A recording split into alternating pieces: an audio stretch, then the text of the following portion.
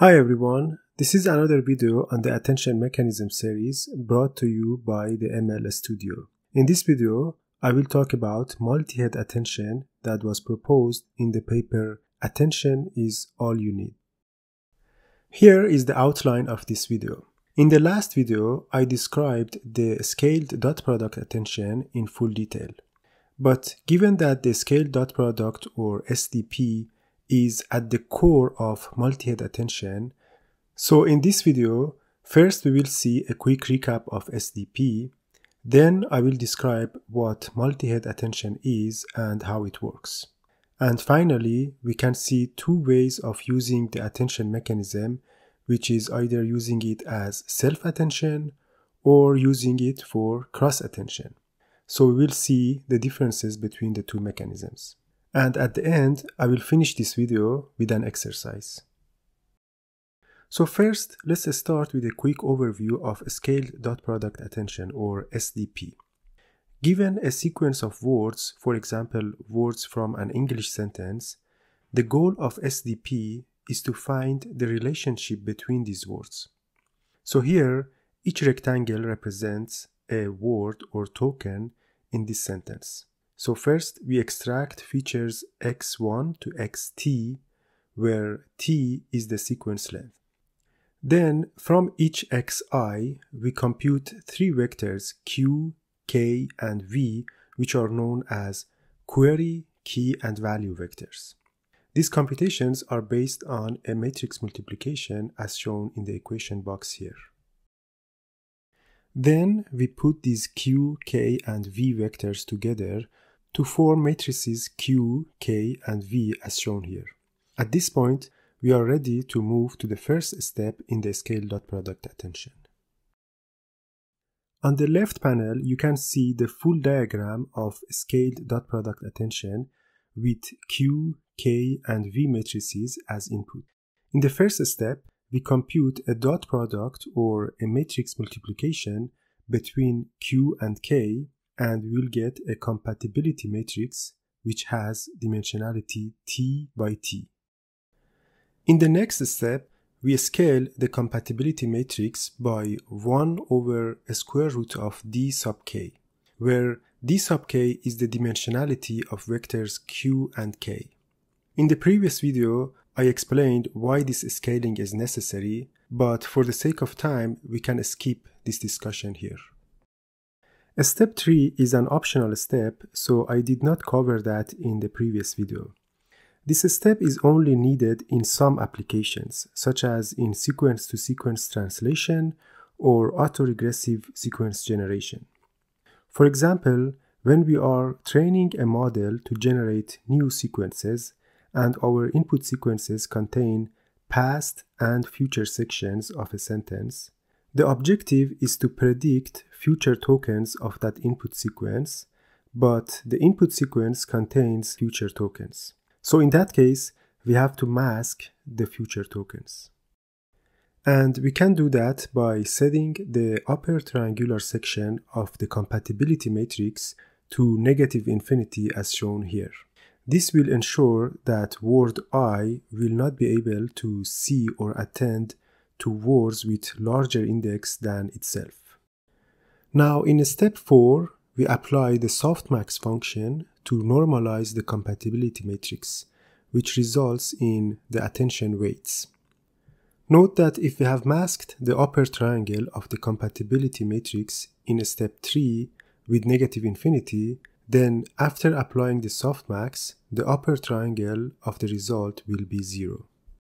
And finally, in step 5, we perform another matrix multiplication between the attention weights from previous step and the matrix V. The result of this is our context matrix, which we call matrix Z.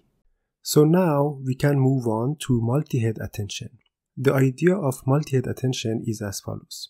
Instead of performing a single attention on large matrices Q, K, and V, it is actually better to break it into multiple smaller dimensions and perform a scaled dot product separately on each of those smaller matrices.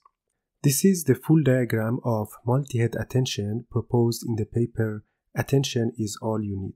So let's walk through the steps involved in multi-head attention.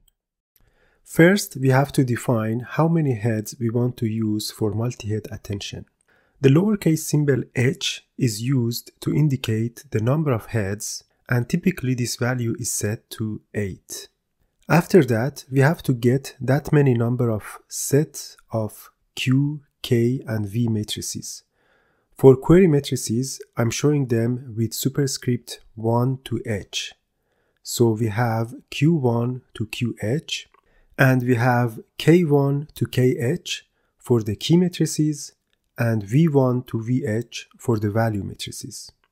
To get these matrices, we multiply X h times with h different weight matrices for Q, and the same thing for K and for V. Then, in the second step, we perform a scaled dot product attention on each triple set of Qi, Ki, and Vi, and we name the output of each attention as the context matrix head I. Performing SDP on all sets from 1 to h gives us head 1 to head h. For step 3, we have these h different matrices head 1 to head h as shown here, and each one of them has dimensionality T by D over H.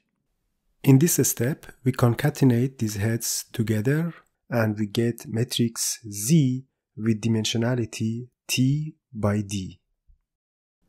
Finally, in the last step, we perform a matrix multiplication between matrix Z and the learnable weight matrix WO, resulting in the context output for this multi-head attention layer.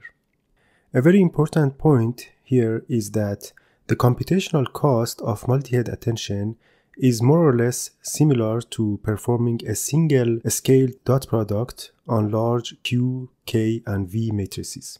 But while the computational cost is similar, multi-head attention is more beneficial than a single scaled dot product attention. The reason is multi-head attention can extract context information from different subspaces at different positions of the input sequence. So that brings us to the last topic of this video, self-attention versus cross-attention. So self-attention is when we want to get the relationship among the words in an input sequence.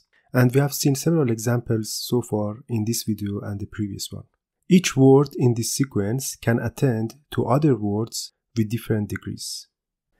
But for cross-attention, we have two sequences X and Y, and this could be, for example, a translation application like X is the sentences in English and Y is their translations in German. And the length of sequences X and Y could be different. Here, we can use cross-attention to make each word in sequence Y to attend to words in sequence X. So let's see how this can be done. So as we have seen so far, for self-attention with a scaled dot product, we extract matrices Q, K, and V from the input sequence X. But for cross-attention, we have two input sequences X and Y, and in order to make sequence Y attend to the words in sequence X, we extract matrix Q from Y and extract matrix K and V from X. Therefore, the main difference between the self-attention and cross-attention is basically where Q, K, and V come from. After we obtain these Q, K, and V, the rest are the same. I want to finish this video with an exercise. So imagine we have X with dimensionality T1 by D and Y with dimensionality T2 by D. And we want to know what will be the dimensionality of these other matrices that are computed for a single head cross-attention between X and Y, where Y is attending to X. So find the dimensionality of Q, K, V, the compatibility matrix QK transpose, as well as the final context matrix Z. I will provide the answer in the description of this video. Thanks for watching.